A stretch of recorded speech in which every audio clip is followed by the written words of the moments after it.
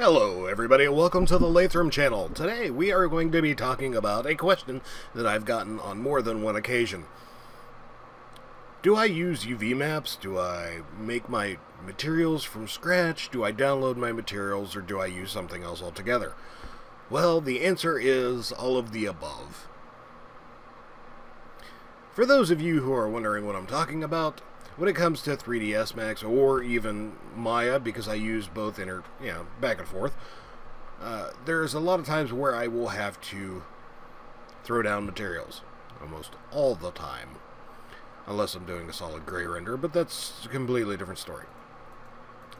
So what do you do to get these materials? Do you create all of them from scratch? Do you download them? Do you,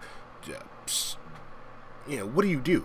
Well, I will tell you straight off the bat, UVs I don't really play with unless it's going into a game engine, or unless there's specific decals or artwork that requires the use of UV wraps. Other than that, generally I don't really play with UVs. They are a little bit of a pain in the butt. Even if you've been doing them for a long time, they are an absolute annoyance. Mainly because they take forever. Granted, yes, some of your smaller and simpler scenes you don't have to worry about as much. However, when you get into very large complex scenes with, thousands and thousands and thousands upon UV faces, it's just an absolute mess. But, aside from that, I also make a lot of my own, materials. I save them. I use them later on, depending on if, I could reuse it or not. It always comes down to something like that. I also go out on the interwebs. I look and I search for different materials, and sometimes I'll download one and, see where the original poster has, started going, and then I'll just sit there and fine-tune it and tweak it and make it a hybrid. It's not really mine, but it's not really his or hers. It's kind of like a mix between the both.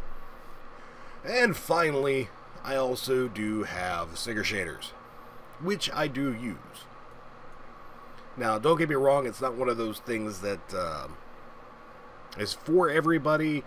Some people consider it cheating, just like downloading stuff, in which I somewhat understand that, but at the same time, hey, look, half the stuff that I get off of SIGERSHADERS, I end up tweaking and fine-tuning myself. But it gives me a very good base starting point. Even if I do use it, who cares? I mean, it's one of those things that it's getting exactly what I want in a relatively short amount of time. Why not? I mean, granted, it's not exactly cheap, but I guess that's what you're paying for.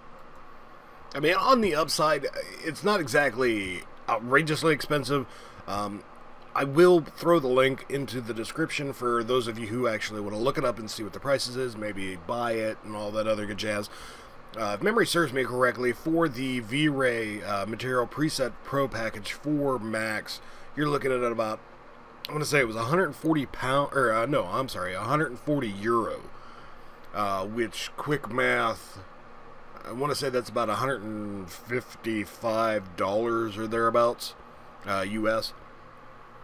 So it's not exactly outrageous. I mean, I've seen crappier products out on the market for more money.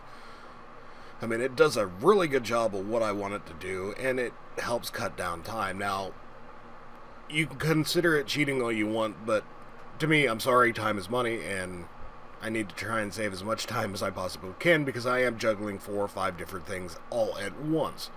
So with that being said, if I could take some of the time and cut it down where I don't have to sit there and spend 4 hours making just materials, I could utilize a lot of materials that I've either used in the past or that I've gotten off of SIGERSHADERS or found on the internet and kind of tweaked, made my own. I'd rather do that than, sit there and make them all from scratch. It's not that I'm incapable of doing it, it's just it takes too damn much time. But that's all I have for today. I've already went way past how much time I wanted to spend on this, little topic. But if you have any questions, concerns, comments, feel free to drop them in the comment box below. Do not forget to like, share, and subscribe to the video and to the channel. And until next time, I'm going to get out of here, and I will see you guys next time.